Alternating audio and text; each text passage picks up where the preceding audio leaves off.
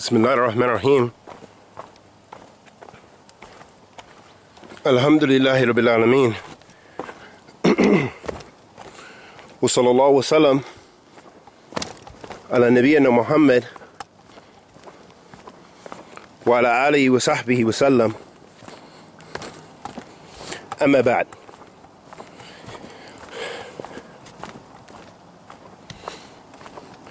As part of our reflections of the Sunnah, or on the Sunnah of the Messenger of Allah sallallahu alaihi wasallam, we have to remind ourselves, what is the Sunnah of the Messenger of Allah sallallahu alaihi wasallam?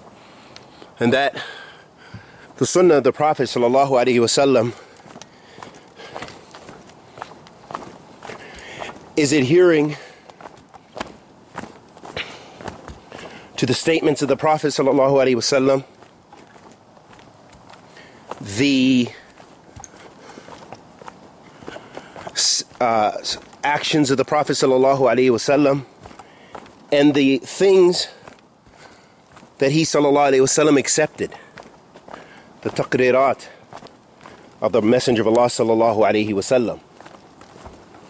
And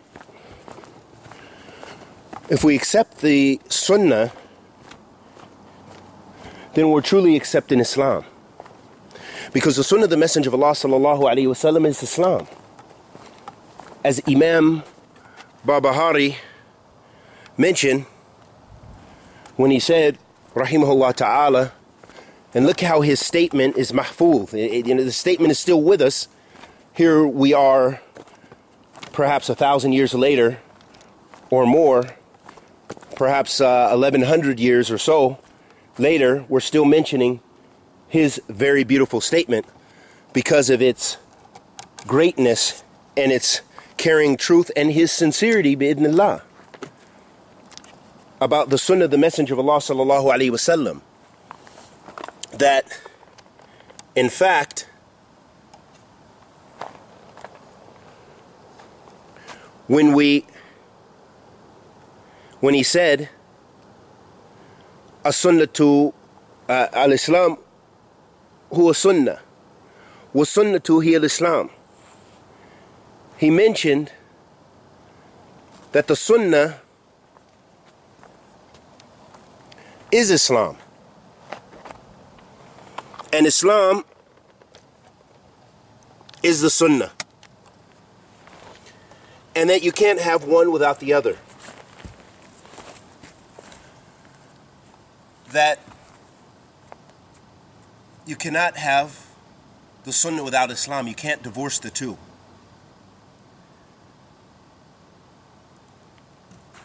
And in regards to that, what makes me reflect upon this, and may Allah forgive us of our shortcomings and bless us to be adherents of the Quran and the Sunnah and the understanding of the Salaf of this Ummah, is that when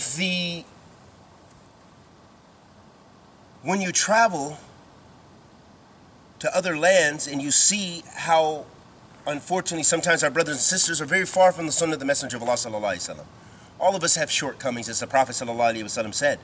Kullu ibn Adam khata wa khayran khata'in tawabun. All the children of Adam, they make mistakes.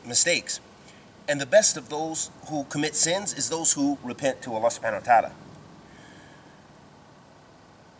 But what we see a lot of times, especially in my returning here to where I'm from, my native Washington state, we see many masajid, walhamdulillah.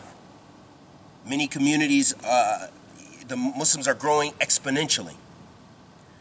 We have Muslim schools now starting and all kind of activity, which is so much khair. At the same time, the divisions are very pronounced, more so than ever, and especially based on tribal affiliation. And in addition to that is mukhalafat as-sunnah. So that's a part of differing with the sunnah, is being segregated and racially divided. But on top of that is other mukhalafat that you'll find. The Sufis have their own community. You have the Deobandi, Tablighi groups, they work together and they have their own union of masajid and a lot of wealth that Allah has bestowed upon them to be able to do good, and they try to benefit their communities. But no doubt that they are causing a harm and disservice